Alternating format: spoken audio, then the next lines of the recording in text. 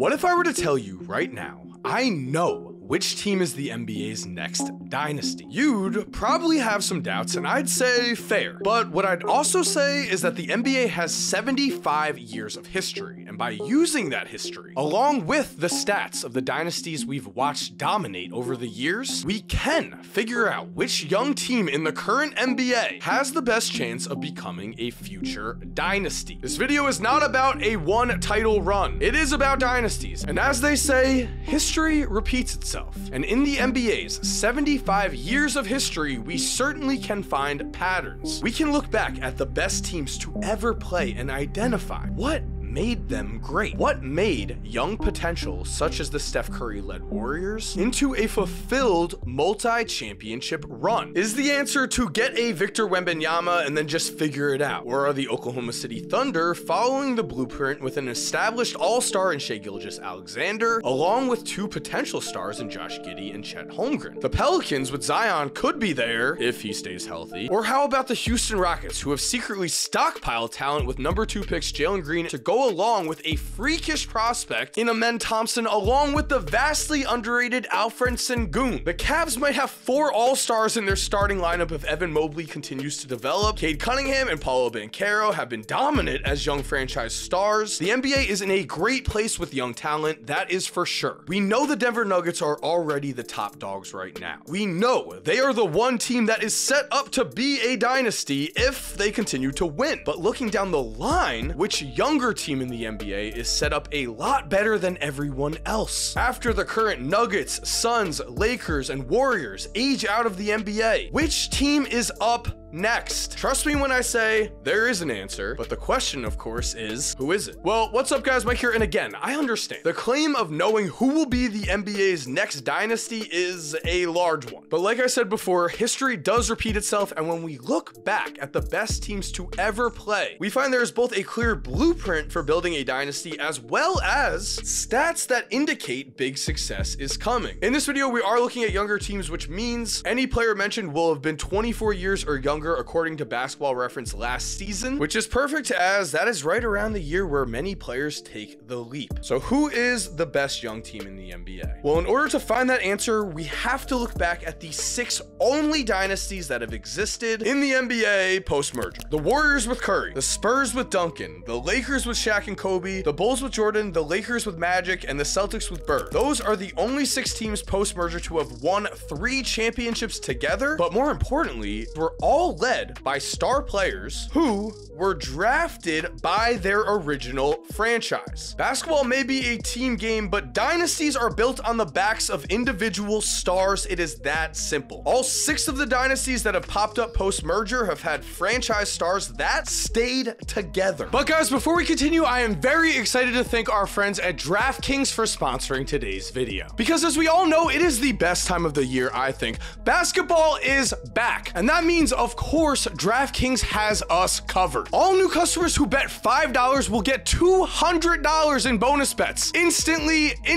And going even further, you can use those bonus bets on a chance at same game parlays to get an even bigger payout. And if sports betting is still not available in your state, do not worry. You can still join in on all the fun with DraftKings Daily Fantasy, where you're going to have a shot to win cash prizes. So make sure to go download the DraftKings Sportsbook app now. New customers, again, bet just $5 on any wager and get $200 in bonus bets instantly. That is personally what I'll say, just an incredible deal. That's promo code Korzemba only at DraftKings Sportsbook. Again, thank you to DraftKings for sponsoring today's video. And for now, let's get back into the video.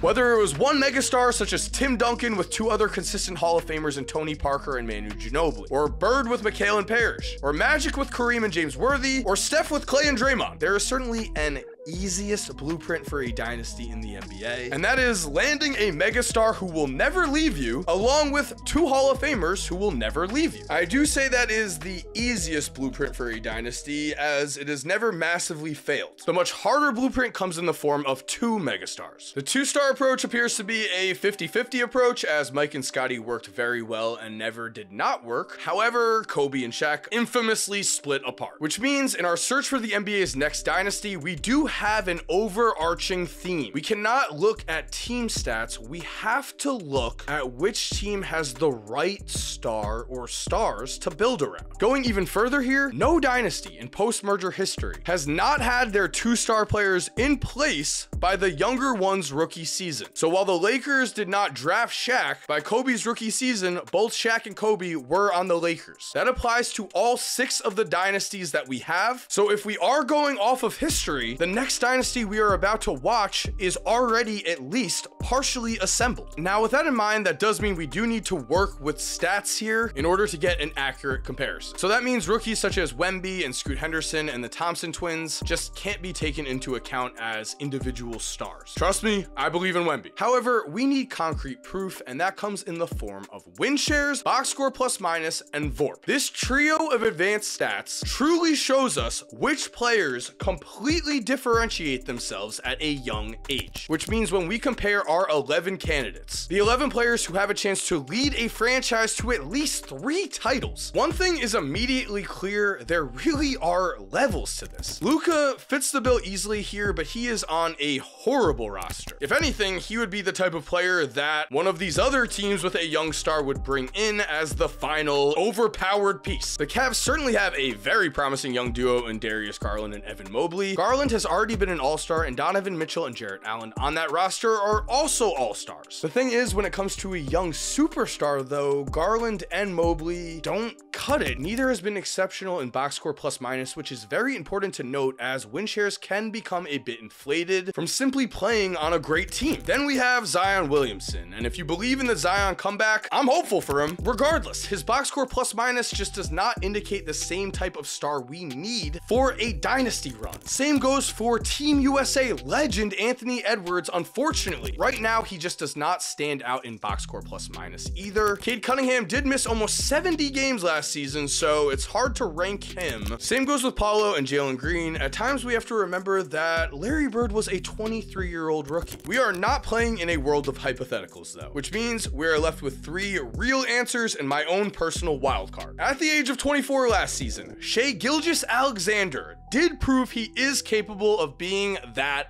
guy. At least in the regular season, when we look at the advanced numbers, Shai's do line up with the best in NBA history. When you add in the fact that he has either Josh Giddey or Chet Holmgren to grow into a secondary star already on his roster, along with even more young talents such as Jalen Williams and Lou Dort, the Thunder are certainly in the conversation here for the NBA's next dynasty. When you add in all of the first-round picks they still own, it is clear they have a trade package that is going to be incredible to throw at someone if they believe the time is right, if they believe they can compete for a title. I do not believe that will happen this year. OKC does have an incredibly scary long-term roster though. With that said, here's the thing. Ja Morant's 2023 stats don't look like he's an all-time star. However, his 2022 stats do. And sure, Ja Morant has had controversies. We know that. We also know that as these controversies swirled around him, Ja did not flee to Oregon or Oregon. Instead, last year in the playoffs, Ja still had a game where he scored 45 points. I'm sure his head was not in the right place during that game. So sure, we have to ask if Ja can be a leader Memphis can build around. If he does find that path though, this is a Memphis team with a potential megastar alongside the perfect partner, a defensive player of the year big man in Jaren Jackson Jr. who does not demand the ball. And then to complete the roster construction here, to match Ja Morant's inside driving play, the Grizzlies have a 25-year-old sharp shooting Desmond Bane who averaged over 20 points per game last season. If Ja continues to get better in this league like he was doing every year before last season, it could be the Grizzlies. But as for my number 1 pick, let's talk about Jason Tatum. Are the Thunder the fun pick? Yes. But the Celtics are certainly the top pick. Last year as a 24-year-old, Tatum proved that he is a historic talent. As going even further, Jason Tatum has been named first team All-NBA the last 2 seasons. It is my belief that we are all too close to Jason Tatum. We have seen him fail in front of our eyes a bunch, which has made us cynical. It's almost like it gets forgotten that Jason Tatum was the best player on an NBA Finals championship loser yes, but we've seen every single one of the greatest players to ever live take devastating losses only to bounce back from them. That's how they've learned. Jordan versus the Pistons, Kobe airballing 4 times versus the Jazz, LeBron getting blown out by the Big Three Celtics to end his first run in Cleveland. It's almost a rite of passage in the NBA to struggle and then succeed at the highest level. And so while the Thunder do have the picks to hypothetically trade for more talent, and while the Grizzlies have the roster in place, as well as Ja Morant hypothetically plays up to his potential, only one team in the NBA is filled with certainties. The team that was already led by a young superstar, along with another player who has never left in Jaylen Brown, and then Drew Holiday and Kristaps Porzingis to help round out this big 4 Boston Celtics roster. The final order here has to be Celtics number 1, Thunder number 2, Grizzlies number 3, and my own personal wild card, the Rockets at number 4. I do believe if the Rockets put it together with Jalen Green, Amen Thompson, and Alfred Sengun, again, that's my wild card. Personally, I love that young team. I think they have a real chance. Again, this video has been about who can be a dynasty. 3 titles or more. The Celtics are my ultimate answer. Let me know what you think in the comments. Thank you for watching. I hope you enjoyed today's video. If you are new to the channel, make sure to subscribe and turn on post notifications. That way you never miss another video. If you're already subscribed, thank you so much for supporting. You're awesome. We all know it. And as always, have an awesome day and cue